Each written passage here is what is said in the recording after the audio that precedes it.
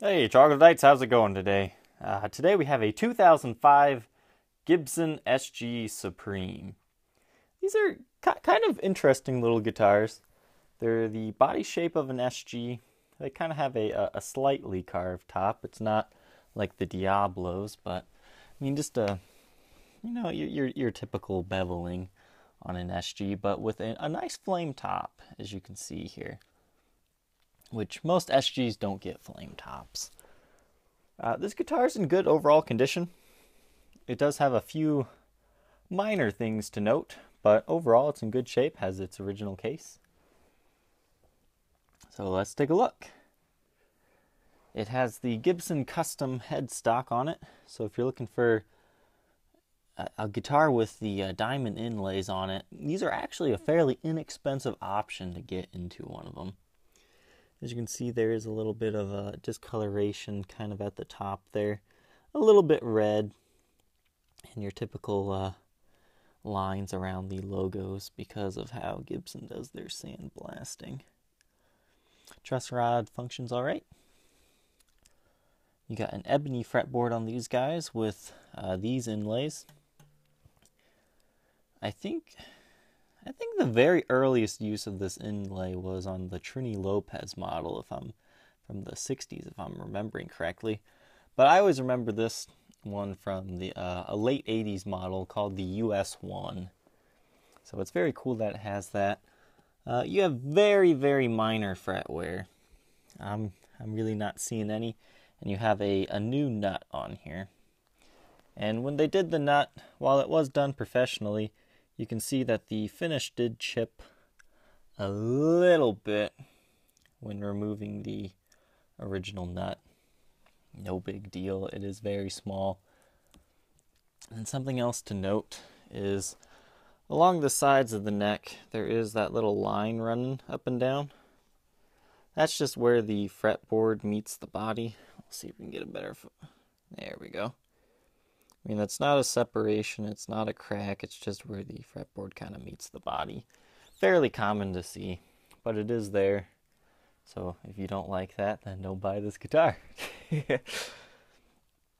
Everything's stock on this one. It looks like a 57 Classics. Your gold hardware is very slightly tarnished, as you can kind of see. It's got that nice worn-in look going on. As you can see, beautiful flame top. I mean, some of these flame tops on these SG Supremes are a little bit plain, but this one's pretty active. I like it. But, I mean, I'm not a huge fan of this finish myself, but the more I look at it in person, the more it grows on me, because it just looks like this half of the guitar is red and this half is yellow. But in person, it's a little bit more, goes from very dark red to kind of a lighter red to an orangish, and then a little bit more yellow orange, and then yellow. So it's kind of like a rainbow of red and orange to yellow colors. So I would say this guitar doesn't photograph well, is what I'm getting at here. Now there's a plethora of playing wear, smudges, and all that on this guitar. So it's already worn in for you. I mean, you could polish this up and make it look good, I'm sure. But this is a player's guitar. Just play the thing. Now to address the elephant in the room, you do have the good old snake bite. Somebody had a Bigsby on this at one point in time, and it has been removed, and the holes were filled in there. Which, I mean, it's not super apparent, but it's not super well hidden either.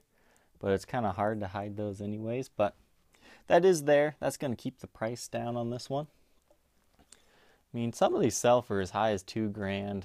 Most of them sell in that 14 to 16 range.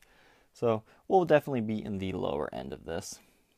I guess something that I would complain about from Gibson is why the black back? I wish they would have done a little something better with the SG Supremes here. But, hey, because like the Les Paul Supremes, they got a flamed back. Why can't the SGs have that? Maybe it's because they're too thin. But I hate Les Paul Supremes because you can't access because they don't have a controlled plate on the back like the SGs do. So you can't switch pickups out and you can't verify if they're original without going through a lot of pain. Alright, so this is a 2005 model, very early 2005. You can see the 20th day of the year there. And with the black finish, you're going to see everything. All this is polishing marks because it was kind of dirty.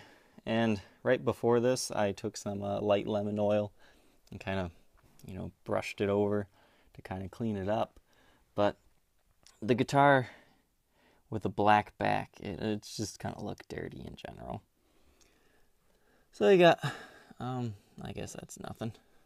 No breaks, cracks, or repairs. These are pretty common for having headstock breaks, but this one is good.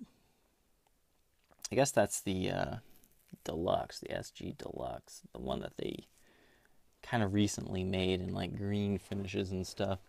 Those guys were prone to headstock breaks. You see them every day on the market, but this is definitely the nicer one. All right, if we can get the camera to focus again here, we can keep talking. It always does this with a black guitar. Well, I guess we'll just have to do it like this. There we go.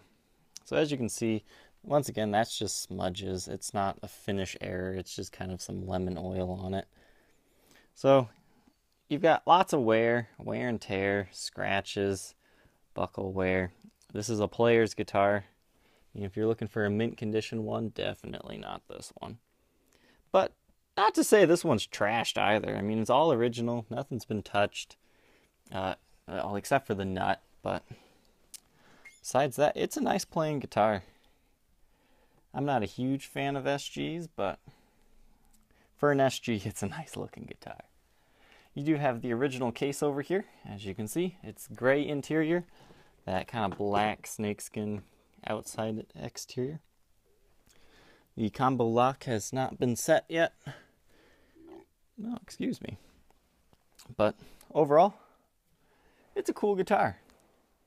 So if you think you might be interested in owning this 2005 Gibson SG Supreme, feel free to contact me on my Facebook page, facebook.com/Troglys, Trogoys. Don't forget to subscribe to our YouTube channel to see all the guitars we have for sale, as well as just learn about guitars and various models. Hey, and don't forget to leave a comment. All right, we'll see you later. Bye.